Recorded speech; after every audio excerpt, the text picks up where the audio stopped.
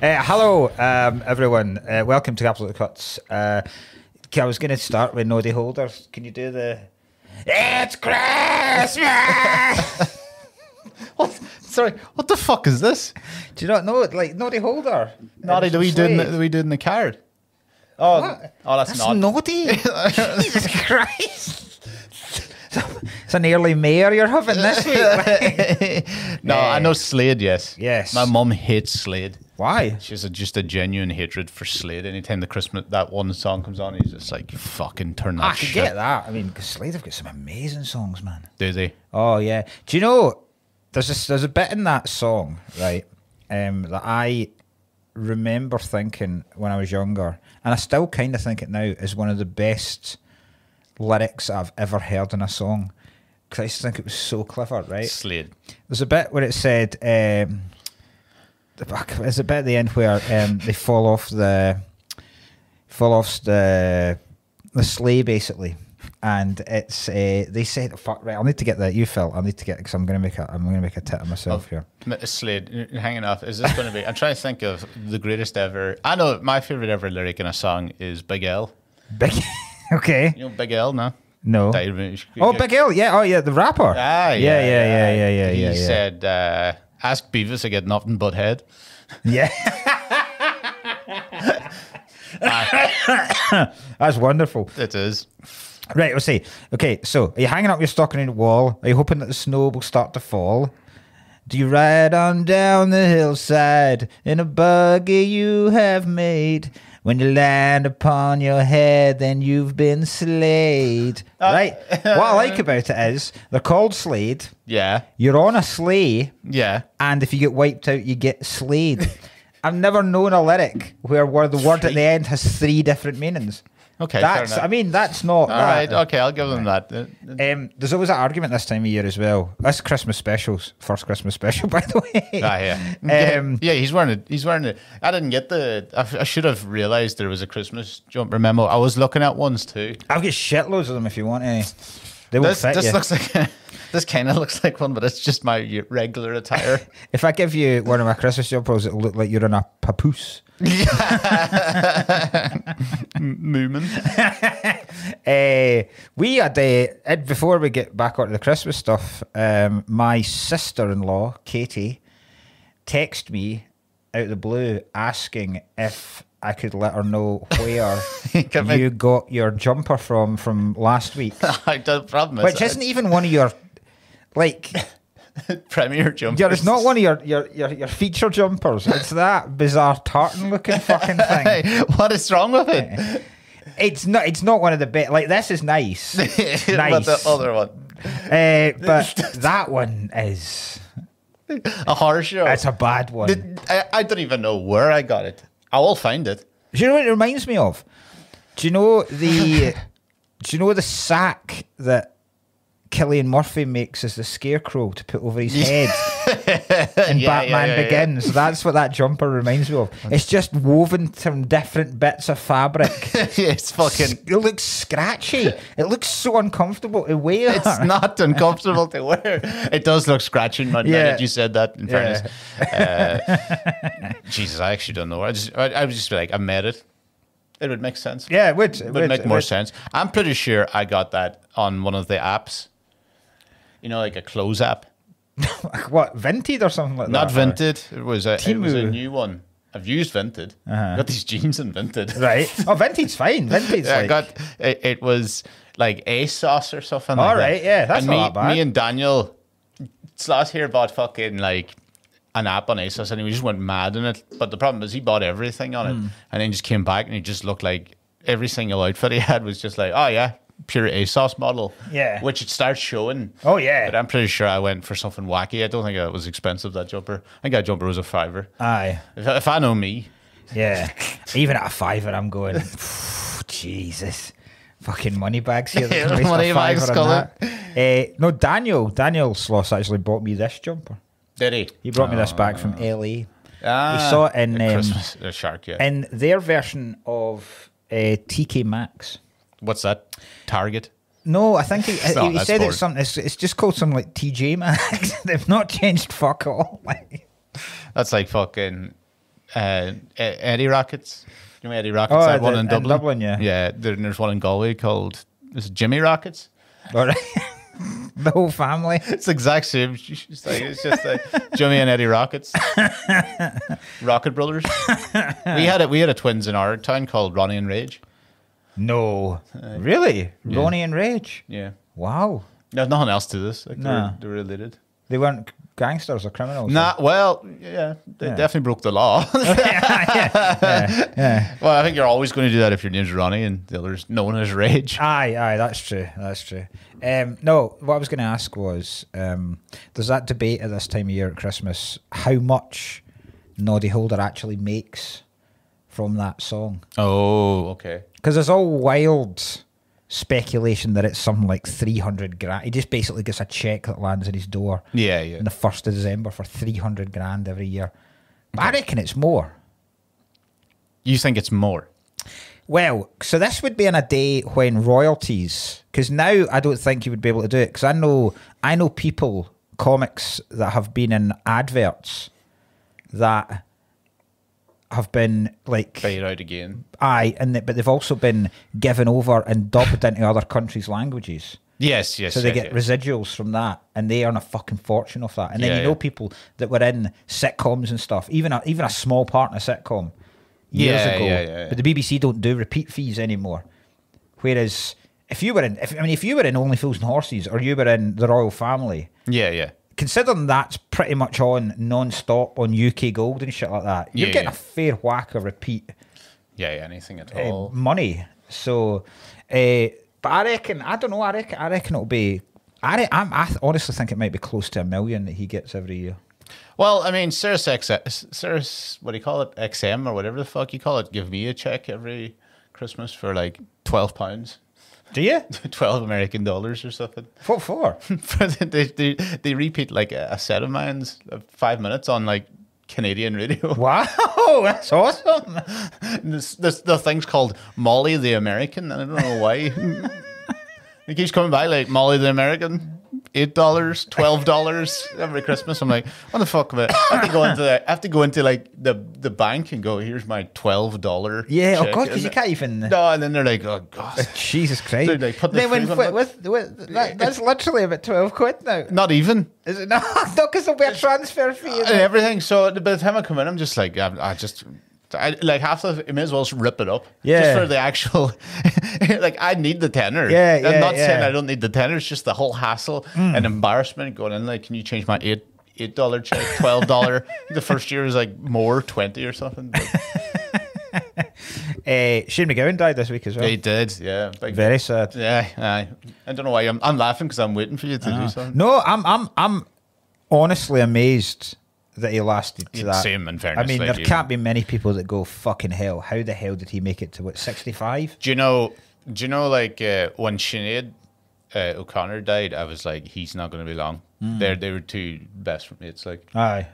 Lived with each other for a good while. But did they? Yeah, last, like, not the last 5 years, I'm pretty sure, like, but for about 10, 15 years, they lived together. Imagine that flat. Oh, Jesus wild. Christ. Wild. I think if I get invited back to a flat and walked in and Sinead O'Connor and Shane, I'd just be like, that's going to leave this, lads, if it's all the same with you.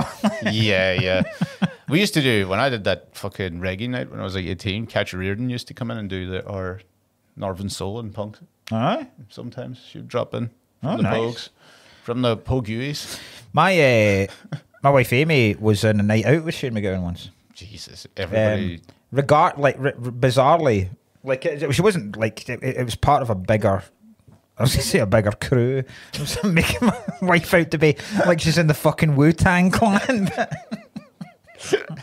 I can't remember if they'd been to see the Pogues. I think they'd been to see the Pogues, and then someone knew someone that worked like in the merchandise bit or backstage or something like that. And then a whole group of people went to a restaurant in Glasgow called Regano, and she said he was the drunkest person she has ever seen in her life. Yeah. She's married to me. So that's like, Yeah, that's it. but yeah, she said it was incredible. Like, it was literally, you don't even know whether he was He knew he was on a night out. Yeah, no, there's been nothing but stories. Every time I see one's in Manchester, he's always in Manchester causing a right scene. Yeah. He's banned from like loads of pubs in Dublin. Oh, really? Just too hammered. They're just like, we can't have you in here, man. Exactly. You look at his face and it's purely done by alcohol, and you're like, holy shit. Yeah. Did well. Oh, fuck, guy. Absolutely, yeah. Oh, Christ. I love that song. So he's done.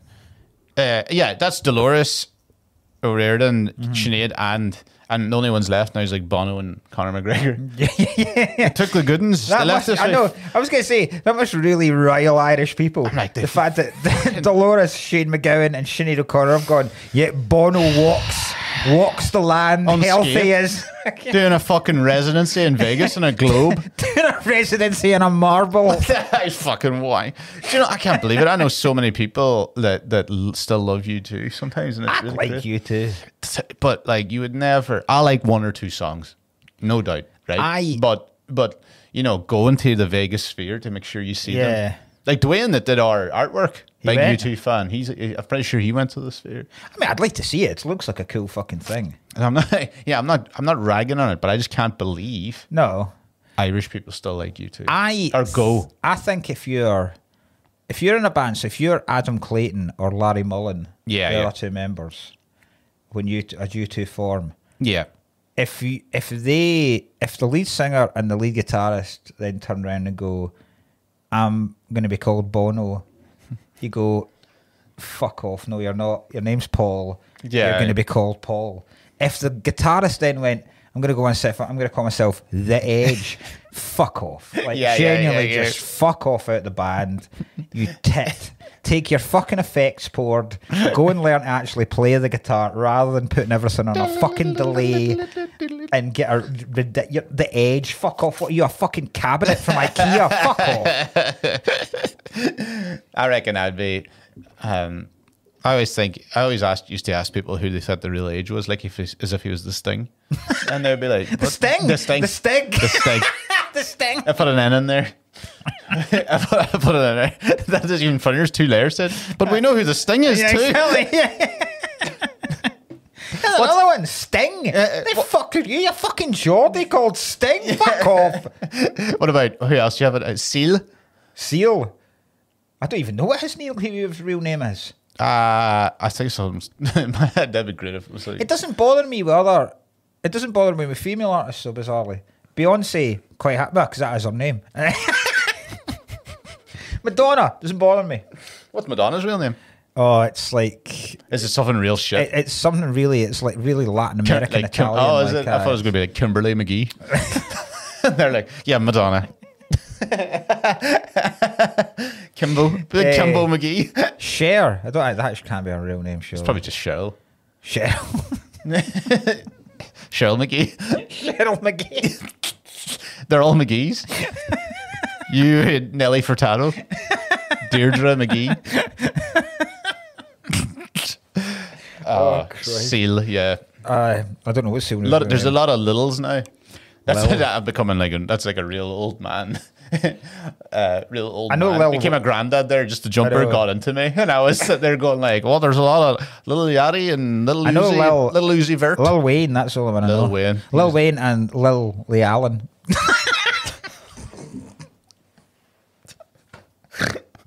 It's fucking top tier.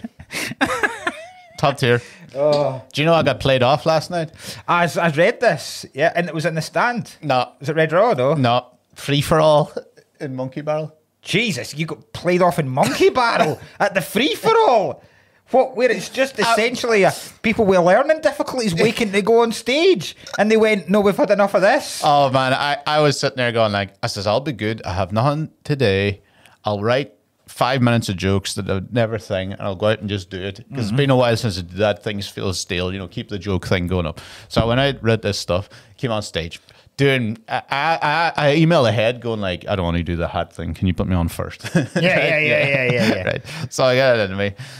Jay Lafferty's hosting, and she's setting it all up and all that too shit. Right. I go out and I'm doing like 5, 6 out of 10. Like 1 or 2 did well. The rest of them were like, nah. I was like, well, I'm not using that again. Right. But I was all building up towards like doing this bit about about my first jobs. I don't know if I told you about the. Right. Well, anyway, it's my first job because my first job. I'll bring it up actually in a second. But just when I just started that, I was like, all right, and I was like, oh, you know, my first job was. Next thing, there's the lights went slightly up and the music, not the, and I was like, Marilyn played me off. You know Marilyn? Yeah. Marilyn just went, yeah, you've done your 5. And Wow. I went, well, he wants me to finish. And then I walked off, and Jay's dying laughing. And he goes up, and Jay was like, well, our tech there didn't really want to give the professional an extra minute or two. Jeez, that is one of the only times where I think you'd have been justified by saying, do you know who I am? Like, no, yeah. Well, yeah, the free-for-all. What music do they play off? Because in the stand, it's obviously Reet Petite, but what do they play off with? I don't know. Goodbye. Don't cry for me, Argentina. I don't know what it was. God almighty. And is it like did they do it as they like the Oscars, like you said? Yeah. Slow and then just went, Jesus. mic cut, and I was like, all right, thank you.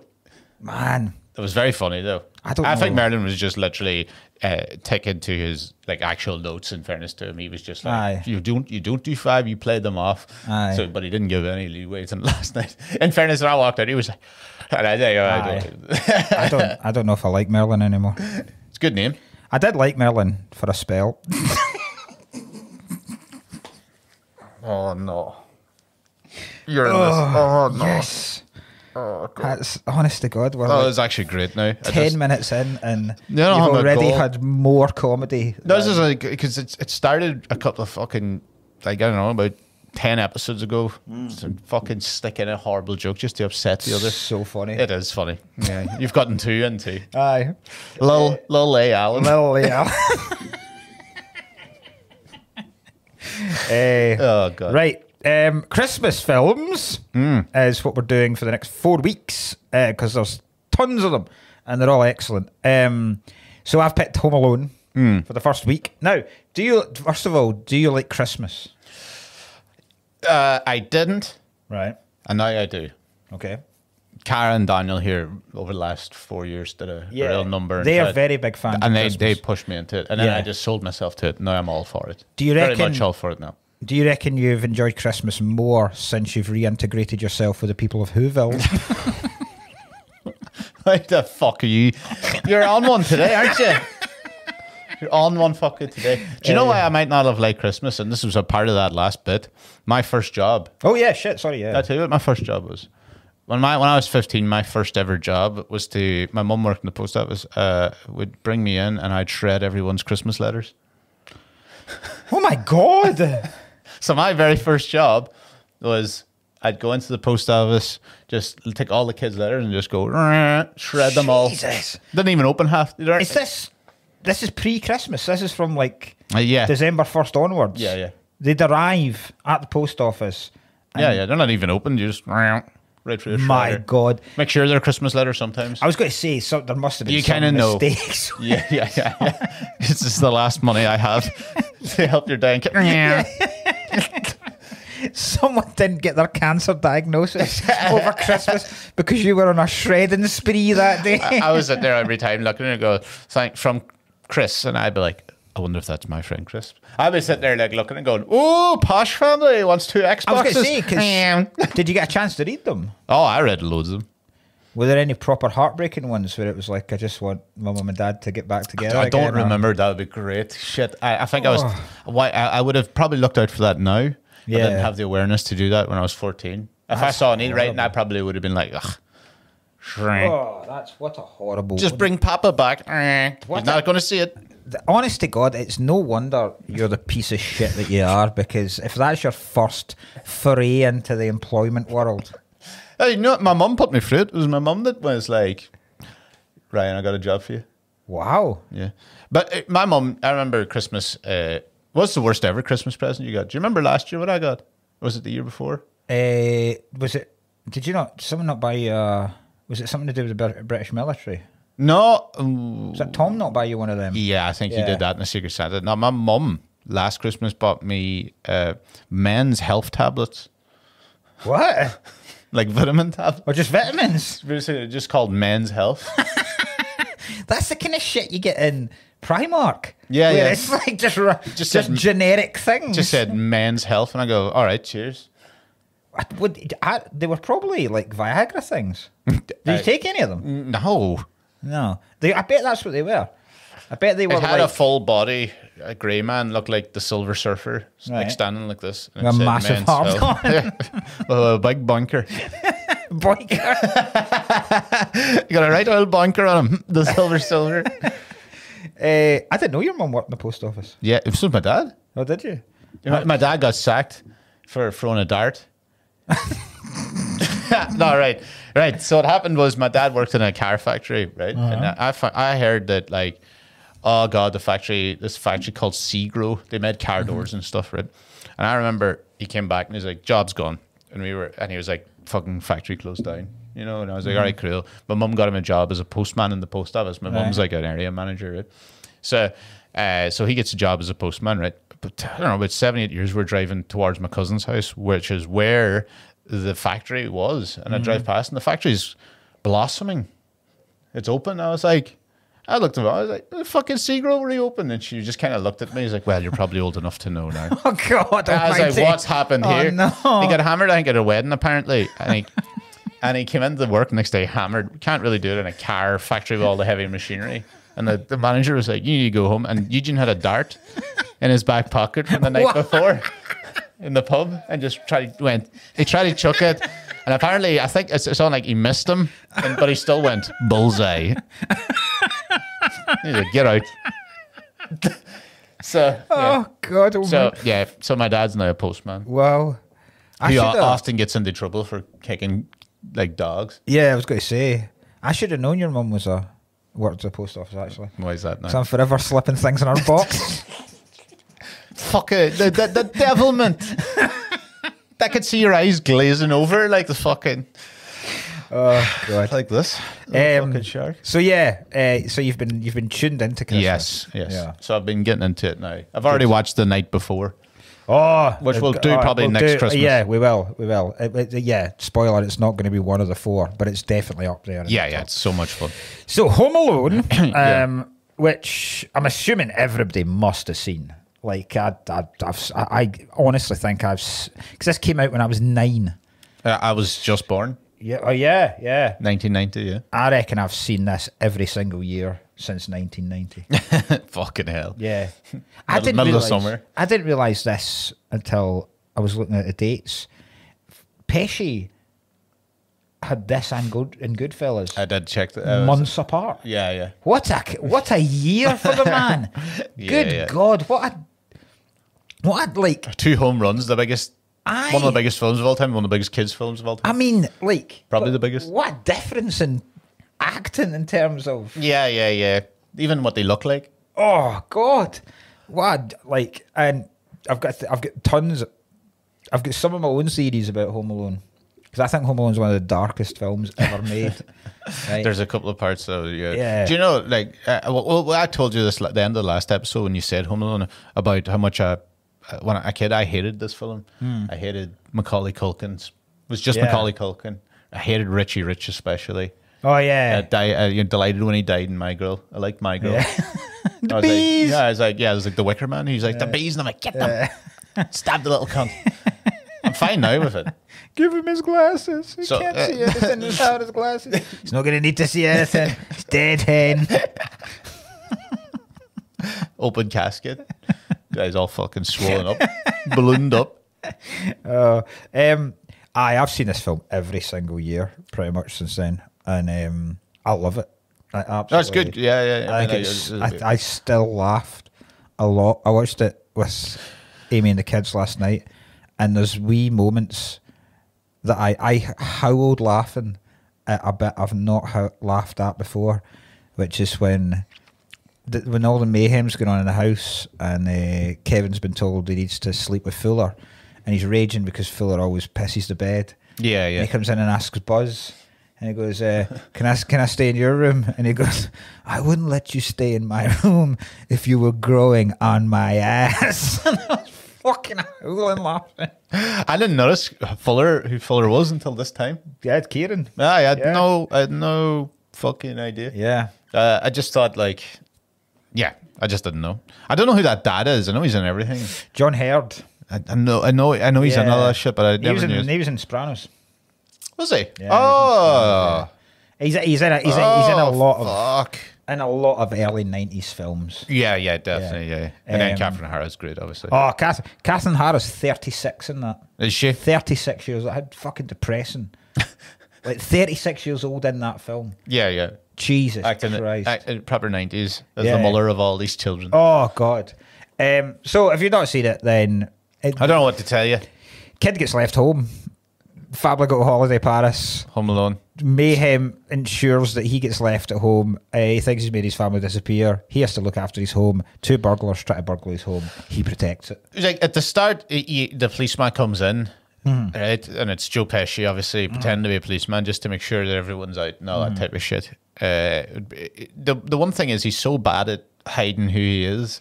Yeah. Because at one stage he goes, and somebody's coming in, like, he'd be like, and don't worry about your house when you're away. Yeah. It'll be just fine. Yeah, he does say that. You just turn around when you walk up the steps going, are you going to try and rob my house? Yeah.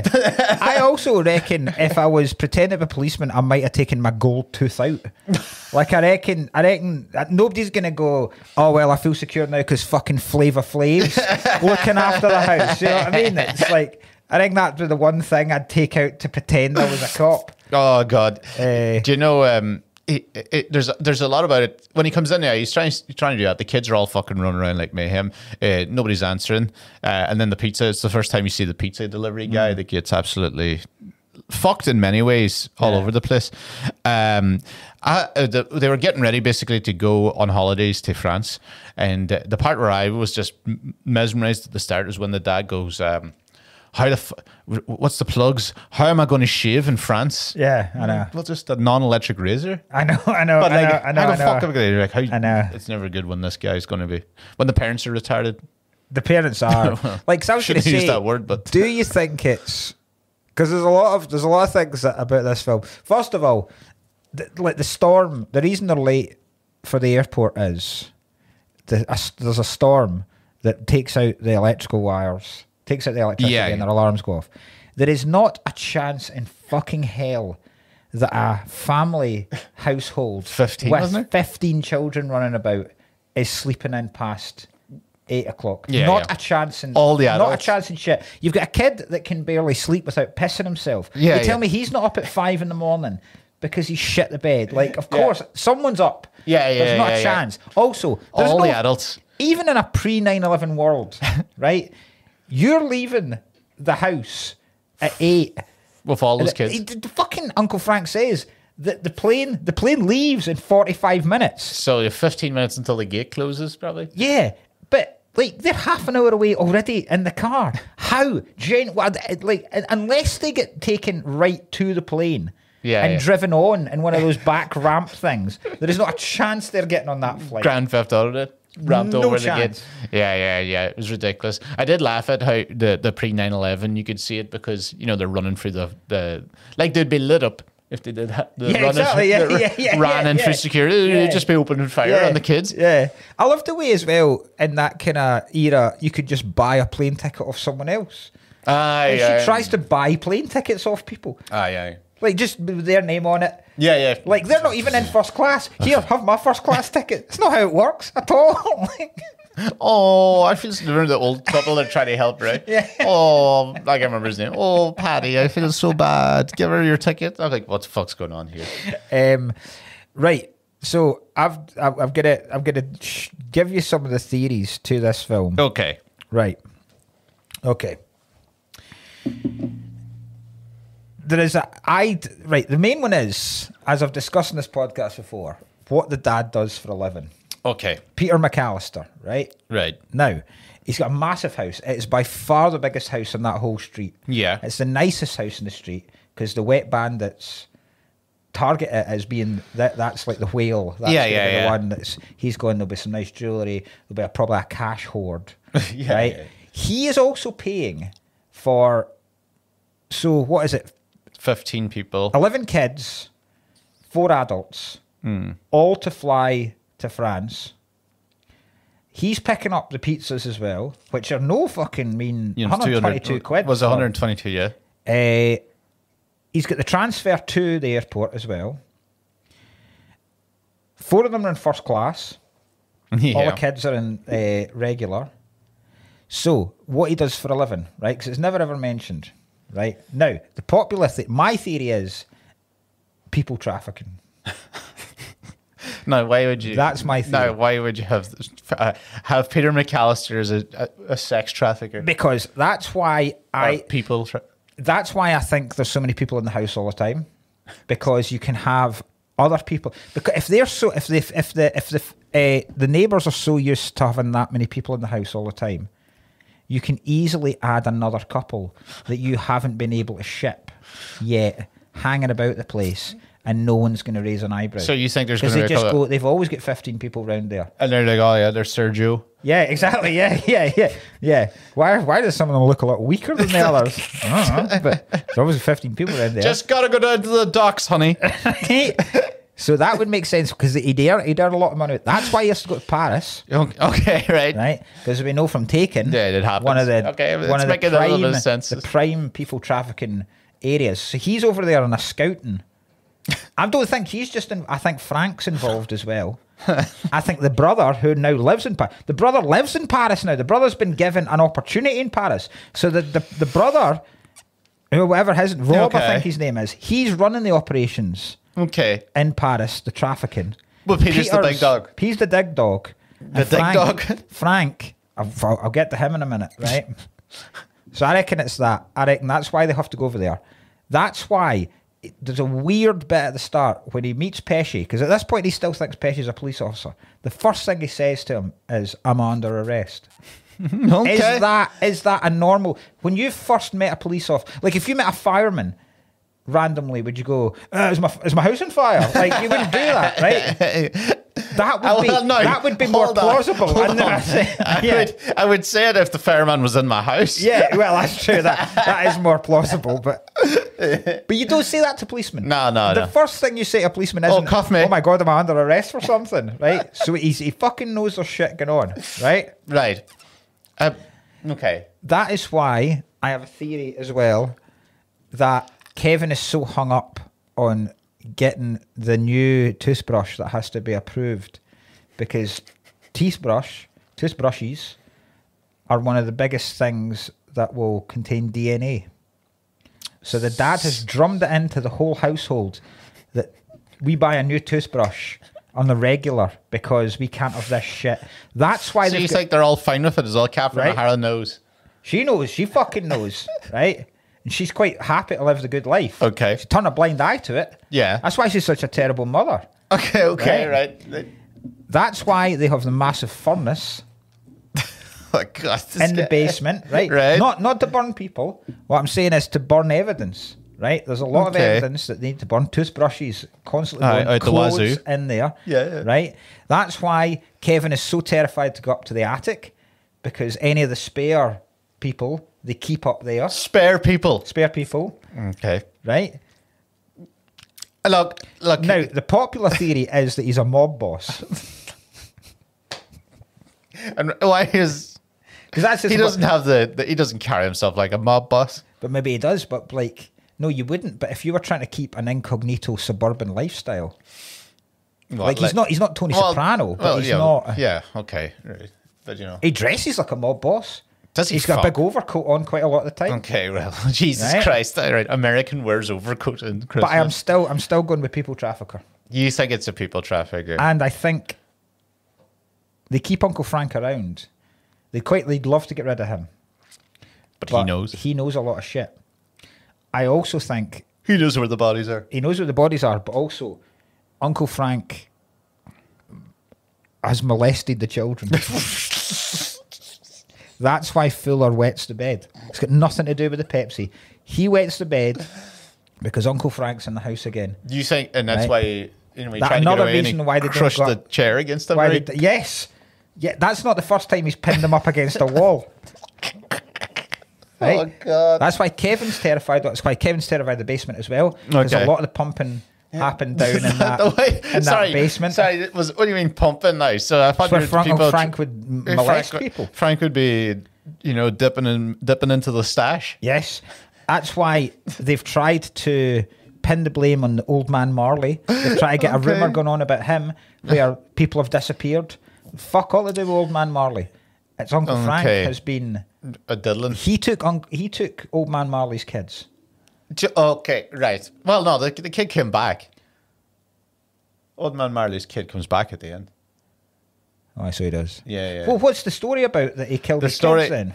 The story is he killed his family and other people in the neighborhood, and then he said that the police had not enough evidence to convict the shovel murderer. And in my head, I was if there was a shovel murderer, it would be nothing but evidence. If you're wiping people's heads off with a shovel. Also, they say salt. He very talks them into mummies, but does salt dissolve human bodies?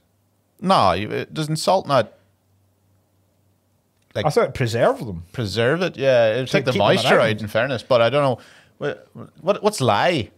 Lye. Oh yeah, that's that shit that they use in Fight Club to make the soap. Oh shit, no, I wasn't thinking about that. But is it not? Yeah, it is. It is. I was thinking about lye in The Wire when they bury. Close them up on the thing, cover them in lye, put plastic over them. It must be just to burn it quicker, get rid of the body quicker. Okay, right. Okay, so that wouldn't work. That would actually make you a mummy. Yeah, that's it. Because my friend James, who I wanted to make sure I gave a shout out on this, because he knew we were doing this. He was texting me various. Has he put this pedo thing in? No, I've had this for years. Yeah, okay, right. I've always believed this for a long time. I have my theory now. My theory is he's a stand-up comic. He's the new Matt Rife. His crowd works off the fucking shit. At the start, okay, Kevin comes up and goes, Uncle Frank's showing the kids a film, but he won't let me watch it. Catherine O'Hara says, well, if your Uncle Frank won't let you watch it, it must be really bad. How bad is it? She knows that he's showing him some kind of fucking child pornography. For fuck's sake. And it's such brutal, horrible child pornography that even the Beast, even Franco the Beast is going, Christ, that's a bit bad. There's too much in it. Right? Okay. So, there you go. I want it, right. This is your Alex Jones. Another criminal, right? Okay. That's why they get in the plane. Because it's the big boss man, Peter. Who else gets taken directly to it? Who else gets he's made some calls. That plane's been delayed. There's not a chance that plane took off in the time it was allocated to. I feel like a fucking sex trafficker, like, as a man that has been questioned, wouldn't fly commercially. Or they would be like, sex traffickers, the one thing they're really looking out for in airports. Right. Like I got sexed up. I got questioned for it. Remember I told you about this, did I? For sex trafficking? Yeah. No. Have I not told you? I have told you this. I'm fairly certain I remember this story. I got questioned for sex trafficking in Sydney Airport. Mm-hmm. And I was on holidays and I was with 3 friends who were all women, right? And they brought me in. I thought it was like I was going to be a part of like a joke, like it was a prank show. So like they all got taken away into separate rooms, and I did too. Mm-hmm. And then they were like, they basically asked me these weird questions for a good while, and then I was like, what the fuck is this? And then I was like, kind of half laughing because I thought I was being set up. I wasn't, right? So they were all like, have you anything to say about all this thing? And I was like, have you seen them? I wouldn't be standing to make much money. The whole place just like dead faces. Jesus. Nobody said anything, and I was like, oh shit. Oh my god. It's so sad. Oh, that's bad. And then I must have just lit up on some sort of profile. Oof. And then apparently I got away because it goes, yeah. And I was like devastated then because when I came out, they were just like, you're all right, the other 3 have cleared you. I mean, they laughed at the whole thing. And I was like, and then I came out to them 3 and I was like, you laughed? Do you think I couldn't be a sex trafficker? Is that what you're saying? I've got the head now. I've got the look. I was ginger, but now I'm cured. Yeah. Right. The last bits I'm going to have about Uncle Frank and the trafficking. right? There is a lot. You've made your points. I'm not trying. I'm genuinely not trying to make a very wholesome, because it is a very wholesome, lovely film. The whole Marley storyline is very, very nice and very, very nice. I'm just saying that there's dark undertones to this film. Is the old shovel man? I thought that was fucking shite, but I'll get to that. I mean, people. I might be taking it too far with people trafficking, but I definitely think he's in the dad's into organised crime. He's into organised crime. What was the last things I was going to say about it? Do you think if he was into organised crime, though? Here's my one. If he's into organised crime, the two robbers would know who he is because they keep telling him it's McAllister's house. No, because I don't think he goes by McAllister. Okay. Oh my God, is this P.D. Mac's house? But I think that the fact that when they plays the tape, Angels with Filthy Souls. Yeah, I thought that was going to be a porno. When you said that. I was like, what? Oh no. Because it was just after he saw the Playboy. And he's like, I sort of recognise snakes. I said, snakes.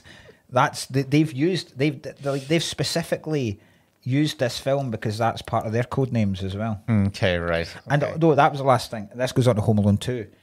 Uncle Frank panics like fuck when Kevin, because Kevin's got like that dictaphone recorder thing that he uses in the hotel. He records him in the shower. And that's like the biggest panic that Uncle Frank has, because now he's got his voice on tape. Okay, right. So that now he's got admissible evidence. You're taking leaps now. They literally do not want a single bit of evidence around about this house. Leaps. You don't. Well, explain that. Like, no, when they go through the Murphy house's basement, they don't have a massive. Why have they got such a big furnace? Like, that's like no boiler I've ever seen in my life in any house. It's a big house. Why does it come up like that? It's a big house. They got a. What are they? Like, what are you burning in there? I'd burn everything in a furnace if I had one. Exactly. Of course you would.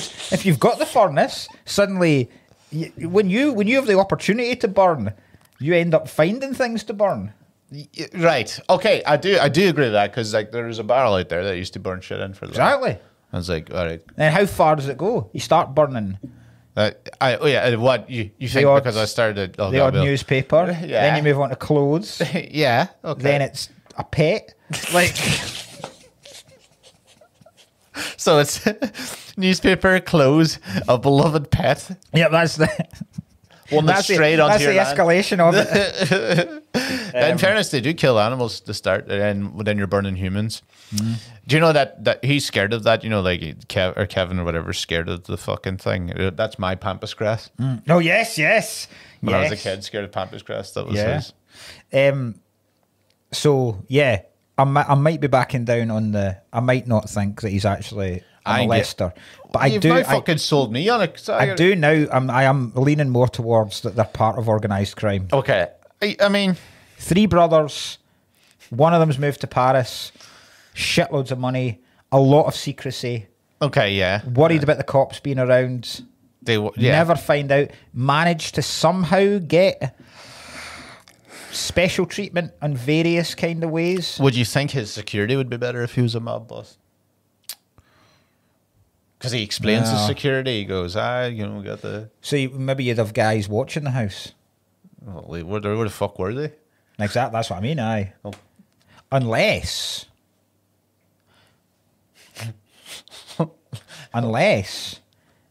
there is shit tied up in that house, and this is an insurance job. Okay. So Peter has hired Harry and Marv to destroy the house, never thinking that that stupid cow would leave the kid at home. She sat there going, and now Kevin, and he sat there on the plane going, for the love of fucking God. Well. So then, right, kill him. Exactly. Initially, Harry and Marv, all they were to do was to go. That's why they flood the place. Right? Because if you want to get rid of stuff, right, flood damage causes far more damage than fire damage. That's a widely accepted fact. Is it? In the damage world. That's right. In the insurance world, trust me, it is the water damage that the fire brigade will use to put out the fire that will cause far more damage than the fire itself, right? So initially, that's what they've been hired right? By Peter McAllister, Harry and Marv. Okay. They've got to go in there, make it look like a robbery, do a couple of the other houses as well. Okay. Make it look like it's a spree. Okay. Right? Yeah. And be a bit haphazard about it. Make out like you're a couple of morons, right? Don't make this look like a professional job. Okay. Get in there, take what we need you to get out, which is that why he evidence, video, DNA, clothing, probably some laundered cash. Get that out of there.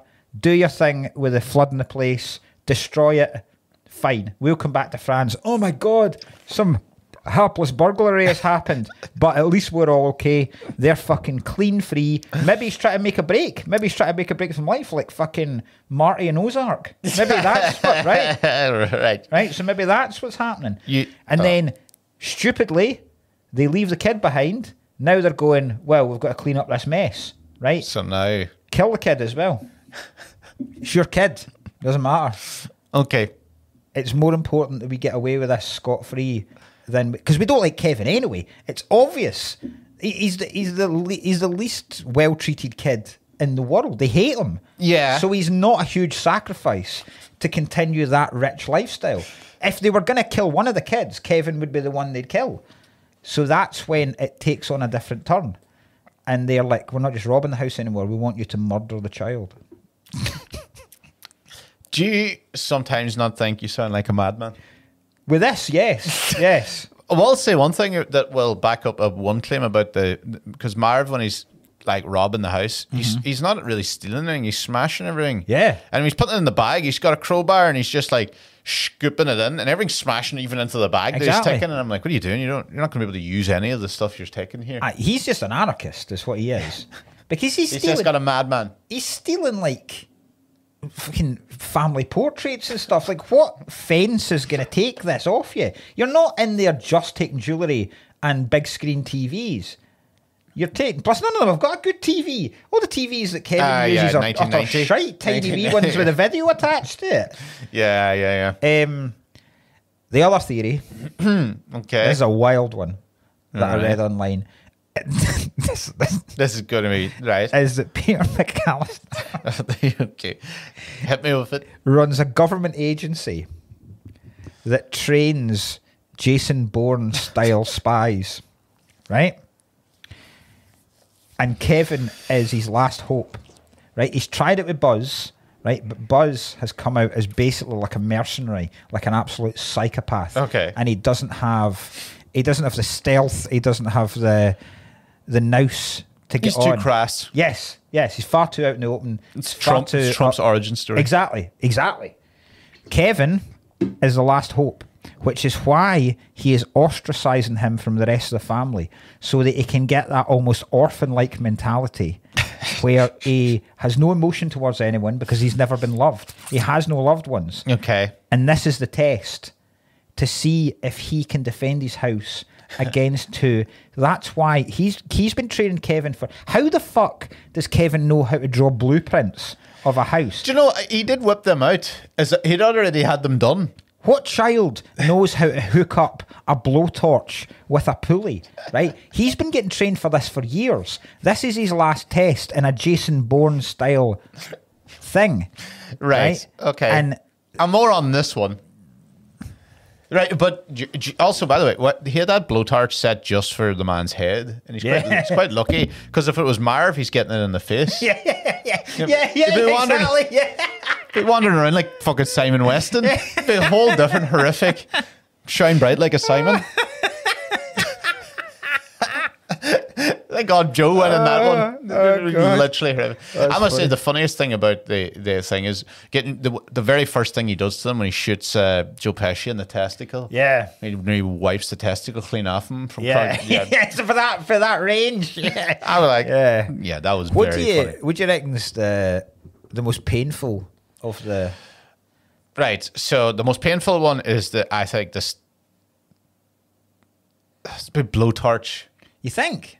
The thing was sticking to his head. It's because it's the bit with the fact that there's the fluff of the hat still sticking on the... Yeah. I'd go with that. Yeah. I think... I can't watch the other one. I think the iron. Oh, I think that the would iron be- coming down and smack. Because see the way it smacks him. See if that came down point first. That's going through your skull. Definitely. Yeah, he's done well not to kill them. And the paint, there's no way that paint cans, because they're full, They're heavy, yeah. they would take your head clean off, I reckon. No, no, I you would reckon get knocked easily. out. You would not It decapitate would you. smash your face in. It wouldn't just knock you out. It wouldn't knock you out. I reckon it would knock you out. it Bloody crush nose. your skull. Crush your skull. No chance. No chance in fucking hell. That would kill you. I reckon at very best, crushed skull, No way. probably head clean off. Such a different film if he's standing there and he's just decapitated a robber. The nails, that's a sore one. So That's oh, the yeah. hardest I have to watch, when he I steps in the nail and it goes into his foot. That's, So I've got a good one about this because I know my uncle Scunge, right? Right. right, hold on, we'll just take a wee pause there. Your uncle what? Scunge. Scunge. Cool. We call him Scunge. Absolutely perfectly normal name. Let's just move on and not explore that name at all. Right. Scunge. Yeah, we call him Scunge. Right. I don't know. Don't ask What's me his why. real name? Aiden. So my uncle Aiden.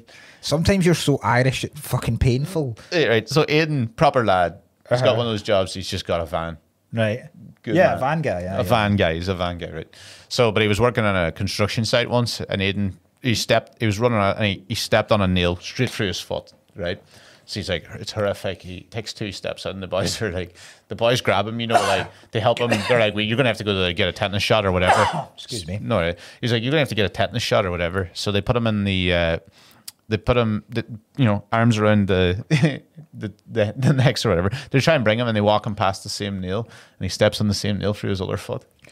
Jesus Christ. Scunge put his Oh. put his 2 feet through the exact same nails. He looked in, he drived like he was got stigmata. Stigma of the... They thought he was like, did they give up halfway through the crucifixion? They got your nail, so they got the same nail through both feet. Yeah. And I was like, that's nice one, Scunge. The same nail on the 2 feet. The tit. It is proper tit move. Do you know what I was thinking there when you said stigmata? I was like, I totally forgot that they'd crucified Jesus in the feet as well. Oh, they went the extra mile with him. Usually What- only... I thought, I was like, that would be, because I was thinking, my God, what a funny image that would be if they crucified him by his feet. But I had his 2 feet up like this. Was he doing that thing where he... Splayed like a porn star. Was he, that stupid walk if you're holding your feet and you go... Just every crucifixion pictures, like Jesus is like that fucking guy in Fake Taxi when he gets his arse licked. Oh, for fuck's Oh, Jesus Christ. Oh. Yeah, that was sore. That I Aye. can't do the nail. Do you know it's another weird thing, right? Which I'm assuming was meant. The proper medieval, like he tars and feathers them, yeah. like separately, but Yeah. that must have been in the directors and writers' minds going, that can't be a coincidence that one of them gets tarred and one of them gets feathered. That's great. No, yeah, that's good. That is good. That must have been. I never even thought of that. The, Why he dressed like a chicken? that's so many funny things. The hell you take your shoes off? The hell you dress like a chicken? They walk into pretty much every. It was like booby trap 14 when they Yeah. went. Let's not walk into these now. Yeah. The Booby traps are what I call strip clubs.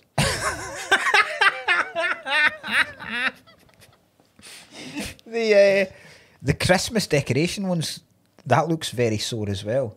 With the bare feet on the Christmas lights. It's very diehard. Oh, that looks very... Because, and he stands on the second one too. He just goes. Aye. Because Yeah. if you've ever seen one of those Christmas baubles that has smashed, the glass is so thin, but so sharp. It's like razor blade sharp. They're good. I mean, they're fucking great. Yeah. That dude's great. I don't really know him in anything else. Is he? Daniel Stern. No, yeah. He's in City Slickers. Never seen it. That was really good. Okay. The tarantula as well.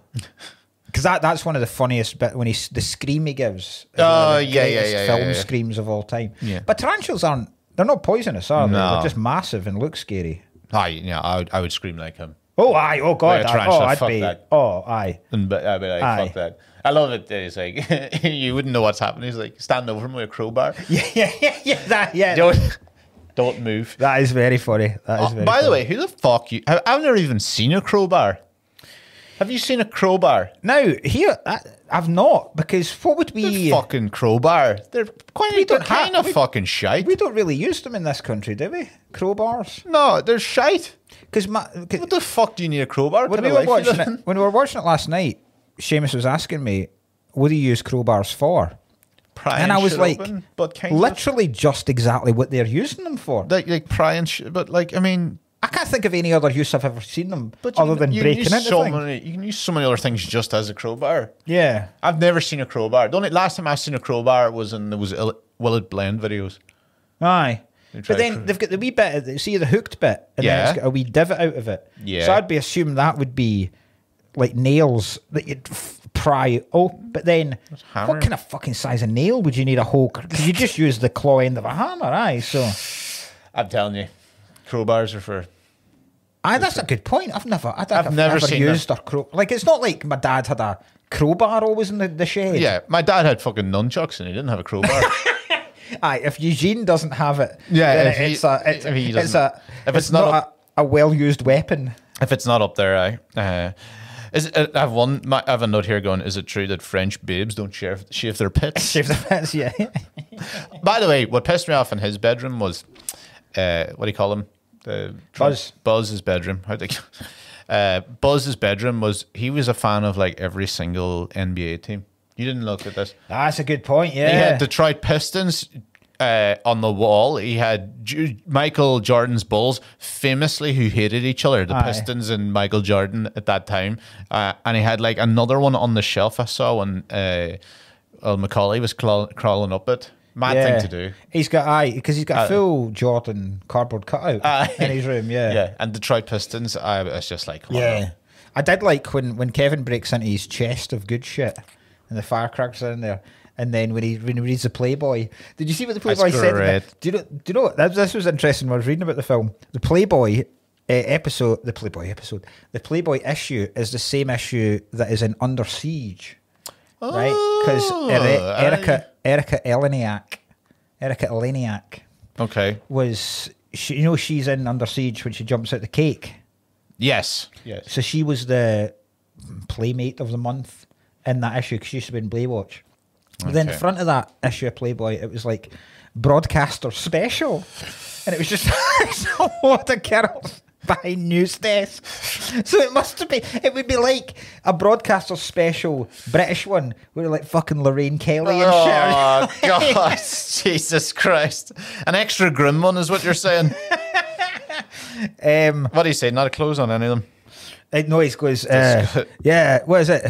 No clothes on any of them. Sickening. Yeah. And then when he lifts up because that's the line my kids find the funniest in the film. Where? Which one? When he goes, Buzz, your girlfriend, woof. Yeah. It looked like just Buzz. Well, it's just a dude. Yeah, oh, it's a dude because That's like it. the filmmakers went, that's far too harsh in a kid's film to just Bring a kid look in. how ugly this girl is. Look at this so munter. they just got a dude and put him in a wig. Okay, that's fair. That's good. Good idea to do it. I always notice that in films too when they do that. I'm always like, imagine being that high fat. We need a fucking. Oh, I know. No, I know. We need a munter. Oh, I know. And I reckon they barely do up the makeup. They're like, Aye. to make them feel better, because, oh, well, we'll touch. We need an ugly cunt. But they're like, oh, we'll do a good job in makeup. And then they're like, you barely touched me with the. You barely touched me with the brush. You ready? I think that quite a lot with people in. Yeah. I thought it recently in. Do you know the Steve Coogan Savile documentary thing? No, Alpha Papa.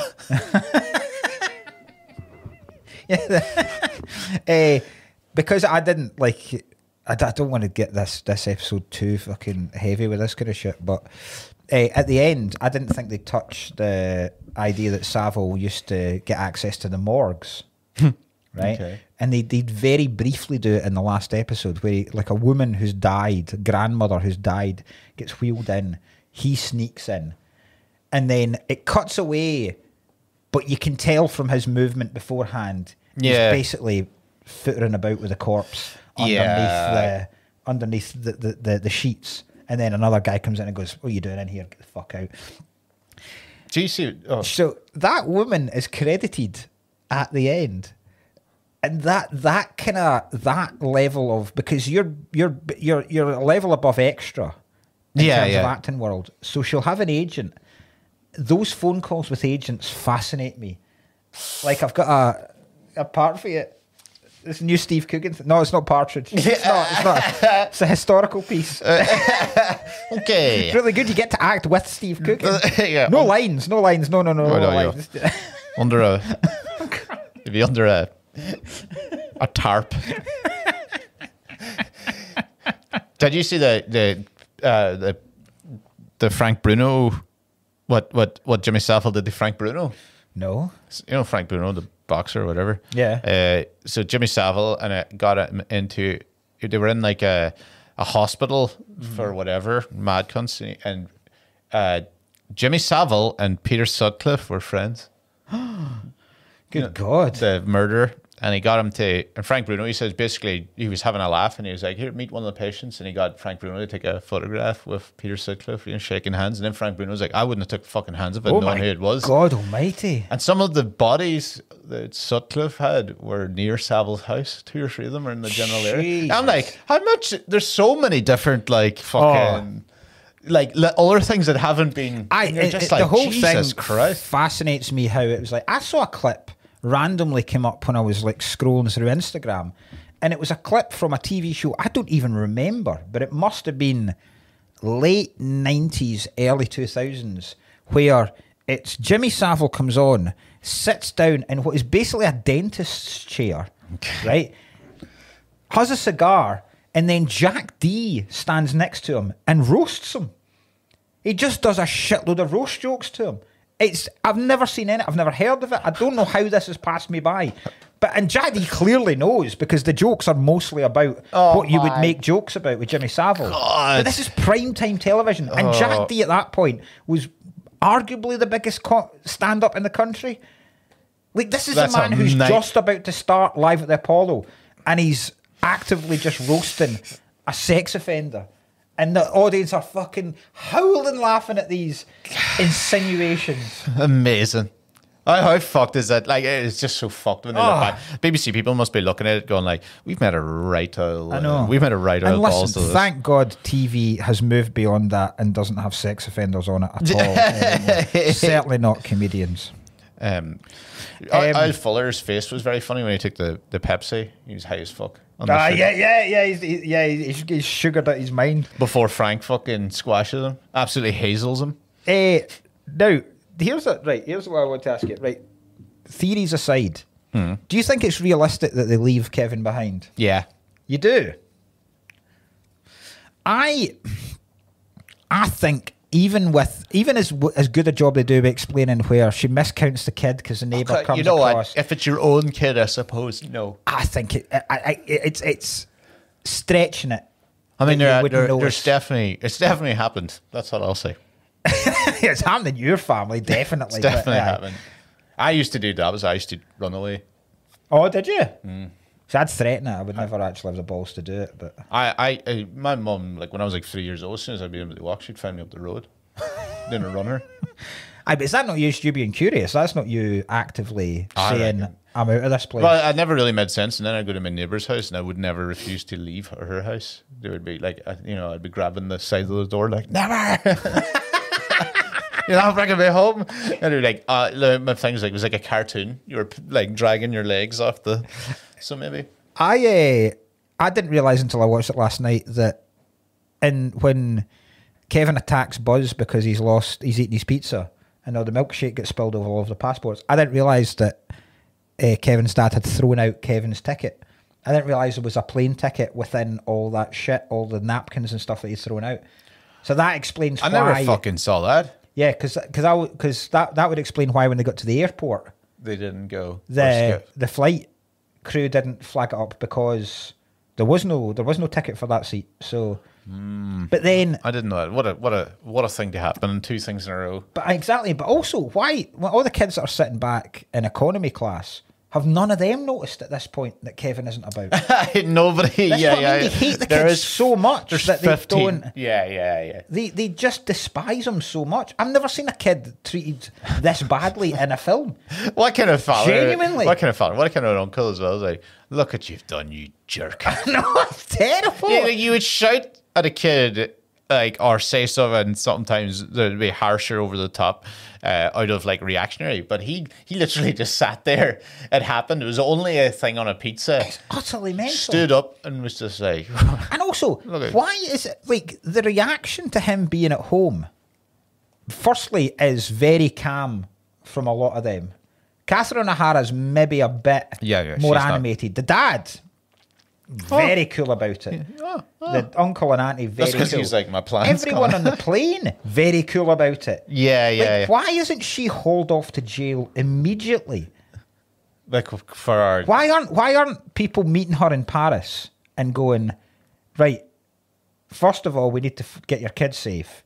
Yeah. But then you are going to jail because you cannot leave an 8-year-old at home. That's not a jail thing, is it? What? Of course, it's absolute child neglect. That's not fucking child neglect. There's no way if that happened in real life you get arrested for it.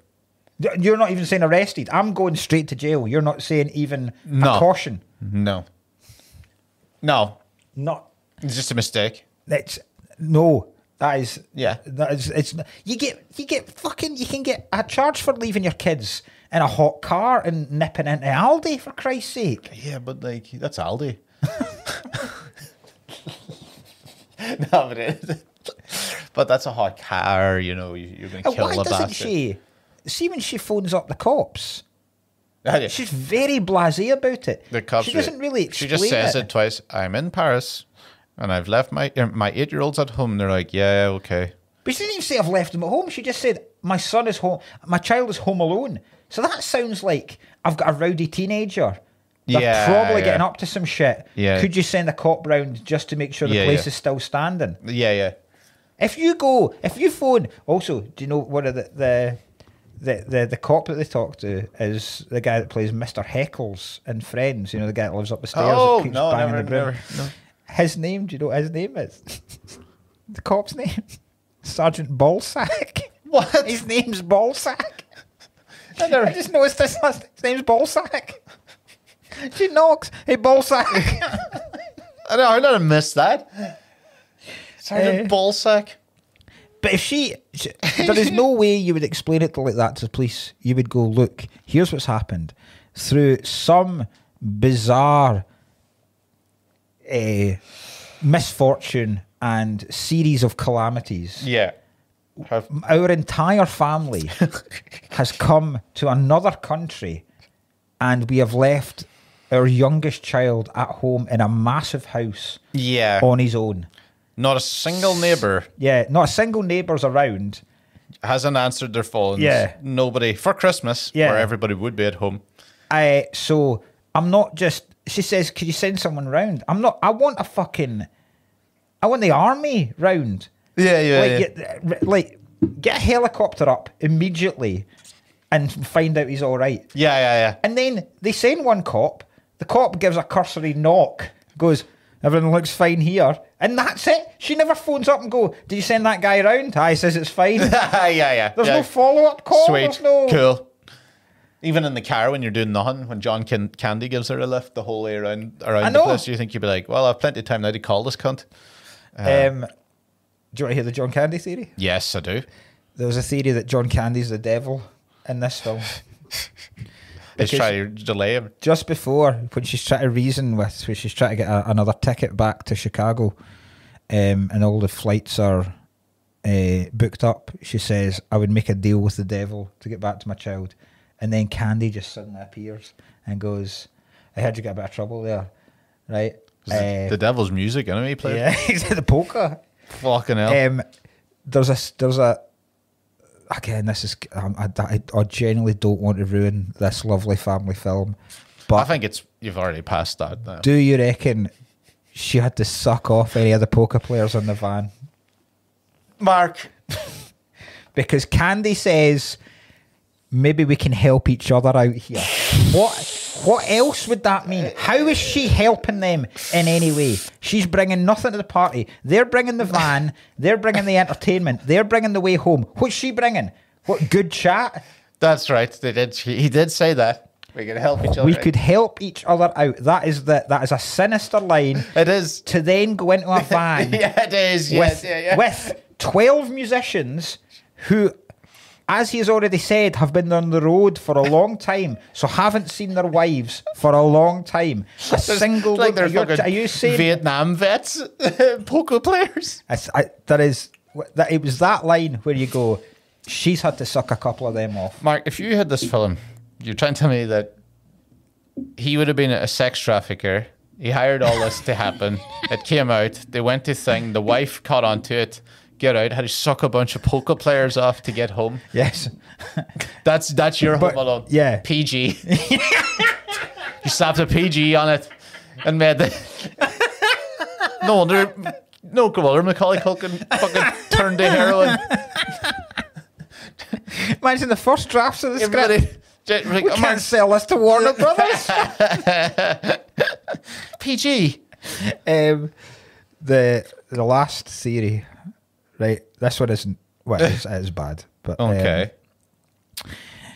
Do you know there's a theory? I've already mentioned it that Kevin McAllister grows up to be the serial killer in Saw. That's a massive theory on the internet. Right. Because that's his first foray. Oh, for fuck's sake. If you look into the traps... Okay, yeah. What? They're not that far. Like, Jigsaw is just an extension of what he's done immediately there. That's his first foray into torturing people that have done something wrong. And Kevin has grown up in such a bad household and has been mistreated so badly that that's what clicks and snaps in his brain, where he goes, I'm going to punish wrongdoers for the rest of my life. Those are the first two wrongdoers that he's punishing, and from that he goes, right, from now on I'm going to set traps for people and ask them to redeem themselves. Okay, right, okay. That's out there. So they don't. If you put the guy who plays Jigsaw and Macaulay Culkin, you and said, do you reckon that guy grows up to be that guy? No, I remember the guy who plays Saw. He's in fucking same colour hair. Chris Rock. You got the whole thing wrong. No, I remember that guy. He wasn't Tobin in Bell, Lost. his name is. Wasn't in Lost, was he? Not Lost. No. It was Persons of Interest. Yeah. So I don't think that's not out with the realms of possibility. So you're trying to tell me? Let's just update this. No, I'm not saying. I'm not saying all the theories are all in the same world. Thank you, because that'd be quite a grim world. Some of them might be. That might be only one. Right, but it might be none. It's probably none. It's probably just a nice family Christmas film, which is how you should take it if you're watching it with your children. But we are here to delve beyond. He did. The basic story. When they put the kid up on the when they finally catch him and put him up on the clothes thing, they do threaten to blowtorch a kid. Yeah, and eat his fingers. Yeah, they said he was going to eat his fingers. I was like, ugh. So Pesci bites him in real life in that. Does he? That's how they get that, because Pesci was Pesci just class. As Macaulay's first taste of drugs. Got into his system. But he to get the part, like to absolutely nail the part and to get the relationship between himself and Kevin as a character, he would never ever speak to Macaulay Culkin on set and would actively ignore him, so that he would have this fear in terms of the acting. And then when he did that, to get that shocked look in his face, he wasn't told actually bite the kid, but apparently properly fucking chomped down on Macaulay Culkin's finger. And that's why Culkin's like, oh, again. He's a psychopath. Yeah. He had to get told. See how he does that almost dastardly and motley thing whenever he gets hurt and he goes, "Ah, you fucking shit," or whatever. He came up with that because he couldn't stop swearing. Like, it's not. I never realised this about Joe Pesci. It's not just in films that he swears a lot. Apparently, in real life, he cannot stop cursing. He's basically Tommy from Goodfellas all the time. And this wouldn't work. So they said he can't. He swears in his music. Yeah, he does. Yeah. Oh, that's right. Christmas. He's got a Christmas album. Yeah. So he does. Fucking yes. I can't believe I fucking even never put that together. It's all about beating women, but it's a Christmas album. But like, someone needs to do this. That's a good thing. Like, I wish we were better at like Photoshop and film editing and all that kind of shit. If someone could take the lines from Goodfellas when Tommy's angry and dub them into when he's just been blowtorched and stuff like that. Yeah. Like, that'd be like the Billy Bats bit. If he'd just been blowtorched and he's going, "You motherfucking macho, you cocksucking motherfucker." That's how it would be exactly. That would be funny. Yeah, it would work exactly like it. Yeah. Jesus Christ. He acts very well going up the slippy, the ice steps. Oh, yeah. I understand that you can do that and you do it yourself, but to that level, because he is going to face plant at all times.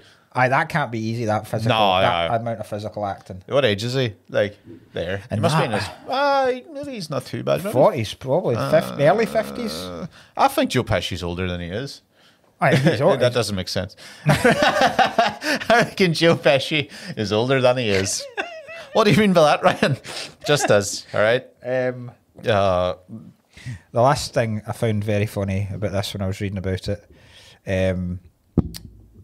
Macaulay Culkin's, because I didn't realise that kids would have stunt doubles. Because obviously, like when we did the Goonies, like you can't get those kids to do. Yeah.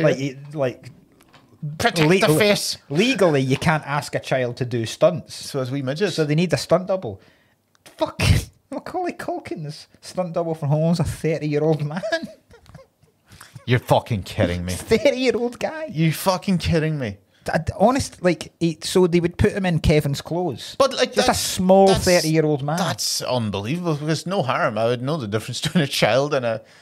Yeah, but I mean, it's not so bad. It's a not little so bad. person. I'm going to go back and watch it actually, because apparently you can really see it when he does the zip wire to the treehouse. Because you can't really see it when he does because the two scenes the stunt double come in for are the zip wire scene and when he does the sledging down the stairs and goes outside. Now you can't see it in that because obviously it's from behind. He's got all the winter gear on. But apparently in the zip wire you can probably see that it's just an adult in kids' clothes. Who's that?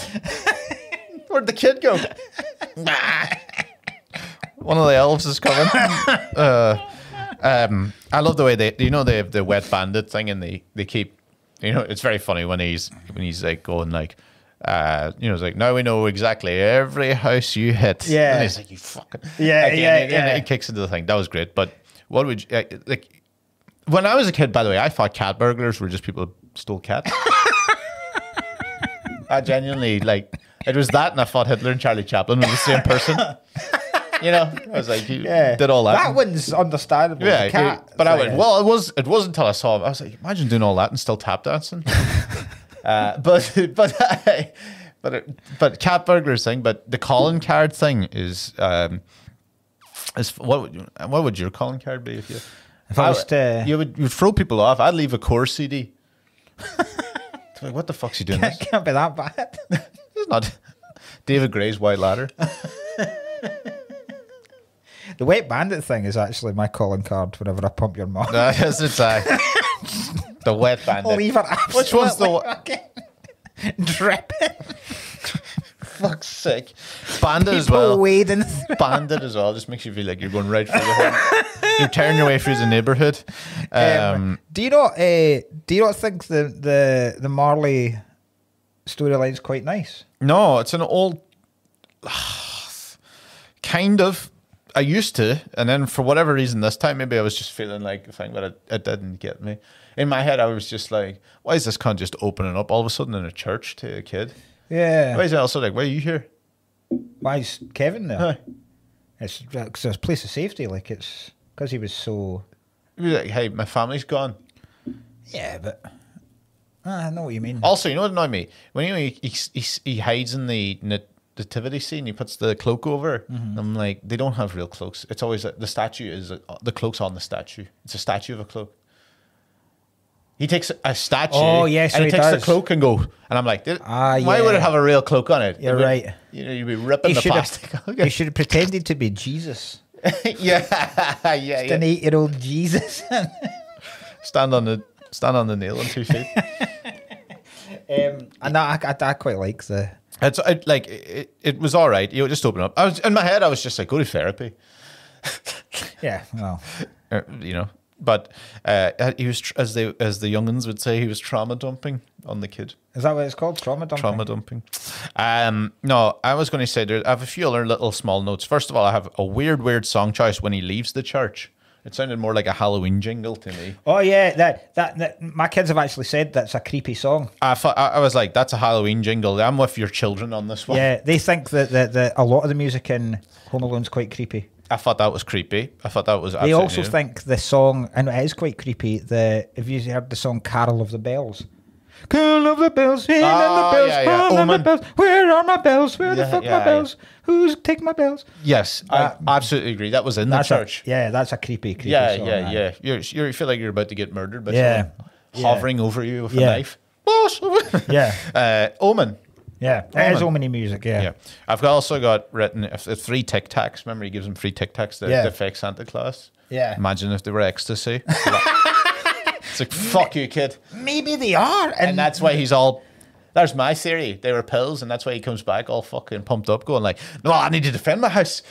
Oh, now you see, it's easy when you start coming up with theories, isn't it? He's on gear. He's on pills. He's coming up big time.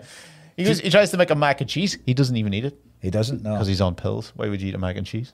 Why would you? But he tans the milk. He tans the milk. Also, yeah. And he's like, my main one about my thing that pissed me off the most. First of all, 2 things the robbers do. Number one, he knows when all the Christmas lights are going on. Mm-hmm. To what end? Oh, look at this. It'll be 6:57. Aye, because that's because... But then because he's trying to prove to Marv that everyone's away, because he's gone round and done the. Okay, right. He's cased all the joints. Right. Apart from okay, that's fine. Here, explain this one. If you're going to rob this neighborhood, why do they keep going like, oh, we'll come back at 9 when it's dark? And I'm like, man, 3 in the morning. Yeah, that's true. 9 a.m. Fucking Coronation Street's still on. What are you doing? That is true. Aye. And also 9 o'clock. They also scope a lot of the places out in the middle of the day. Yeah, surely you shouldn't be anywhere near that area in the middle of the day. He keeps going like, we might get spotted here. And I'm like, you're already doing it. Yeah. I know what you mean. 9 o'clock killed me. I was like, right, 3 a.m. 9 o'clock. Fucker, the kid. We have to come back when the kid's still awake. Yeah. Come when he's asleep. Yeah, exactly. Do you know who the guy that plays the Santa Claus is? No. What else he's in? He's the guy at Groundhog Day that Bill Murray meets every morning when he comes out of his room. And he goes, off to see the groundhog. Really? Fuck's sake.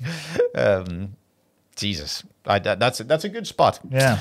I've got, what else have I got here? I've got most of these done. Do you know, no, I actually have written this in because I thought it was great. There's one shot, like actual shot in the film. I was like, that's an unbelievably good shot. And it's when Pesci's got arrested and the car's coming out of the thing, but it's facing that way, and the car reverses, and it's just him, in the back of the thing, and he's looking. Great scene and a great look. But that's a fucking perfect. That is nice. Like just the perfect shot of the window. When he reverses in, I go, that's somebody showing off, and you wouldn't think about it in a kids' film. That is good, actually. Aye. Yeah, I thought that was good. By the way, and another thing, the last one I have, 2 things. I think it would be a better ending if when he walks towards the window and he looks out and the old man's actually murdering his own son with a shovel. They couldn't resolve the differences. Or he opens the curtains like that and it's the old man, he's looking in having a wine. How did he know to turn up at the neighbour's house to save him? Has he been watching all this shit unfold and not... I think what they kind of hint at is the way I was complaining, like, he didn't say anything. He's probably like, why the fuck is this kid running around alone here? Aye. He probably kept an eye out. He probably went into the neighbourhood and saw it. Aye. Must have checked and he was like, these are all fucked. And he wandered in. He must have been watching eventually. He must have been like, "That's just too weird," because it did happen that evening when he did run exactly, after. yeah. So I would say he's probably kind of went. There's another wild theory that he's Kevin from the future. I don't buy that one at all. That one's. I'm going to. The last thing, I don't know why this reminded me, right? But see when he's in, when Kevin goes to the supermarket and he's buying all these groceries and stuff, and the person says to him, "Are you here all by yourself?" And he basically goes, "Ma'am, I'm 8 years old. Do you honestly think I would be out shopping on my own?" And he goes, "I don't think so," right? It reminded me of one of my favourite jokes of all time, right? I don't know if you've heard this, right? Postman goes to the door, right? Okay. Door opens, the kid's standing there in a smoking jacket with a cigar, a glass of brandy, holding on to a prostitute. The postman says, "Is your mum or dad in?" And he goes, "Does it fucking look like it?"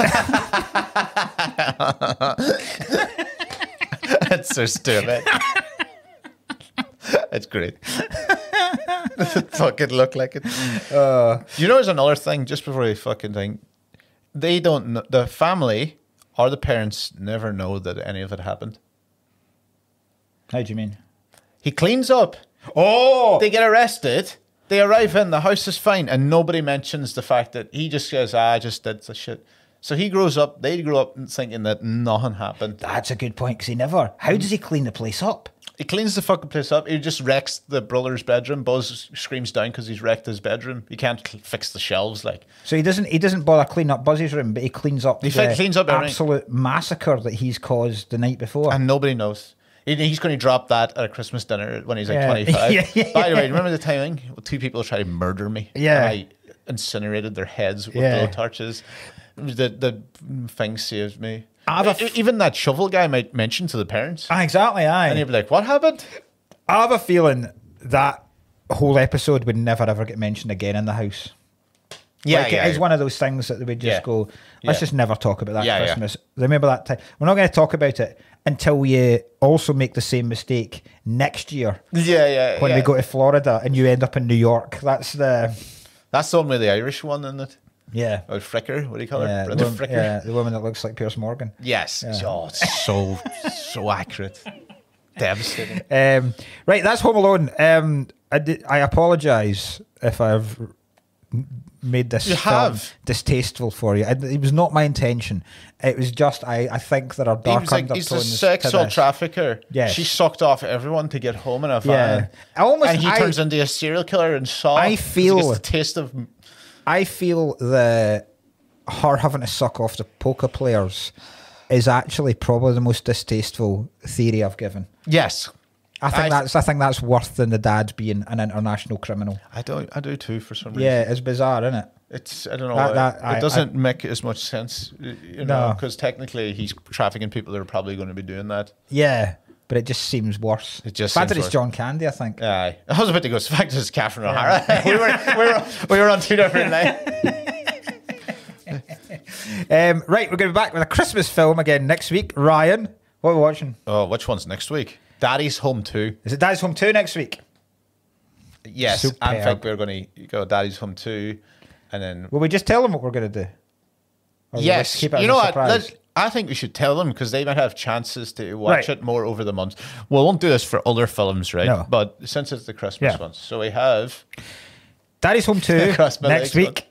Yeah. Then on Christmas week, it is going to be It's a Wonderful Life. Yes. And then to finish off, the absolute abomination that is Love Actually. That's the four. That's the four. I can't wait for Love That's Actually. the quartet. Love Actually is the film I still complain about the most. So that's going to be... That's going to be a long episode. That's going to be a 3-hour special. Yeah. I even have trivia about Love Actually Excellent. that I know. This is going to be the film where you come with the theories. Oh, Like- but it's unbelievable. It's such a horror show of a film. Keep listening, keep sharing, all that kind of stuff. Yeah, please do. Tour tickets, all on the usual kind of shit. Roast Battles is going to be big on Yes. this coming Monday. This coming Monday, yeah. Isn't it Monday? I think it is. Yes, sorry. Whatever. It is Monday, It isn't is. I fucking think Monday the 11th, I think. I think it is, yeah. It's on the Yeah. 11th. For Yeah. Yes, that's this Monday. We're doing each other. Yeah, I we're haven't doing written- each other. We're shaking each other on stage. We'll probably fucking record one after or before. We've taken the literal roast. Yeah. We're actually. I've written none. Actually, I need to fucking. I've not read the fucking thing. Jesus Christ. No. Anyway. But we'll get there. We'll get there. I'm sure we'll have stuff to say.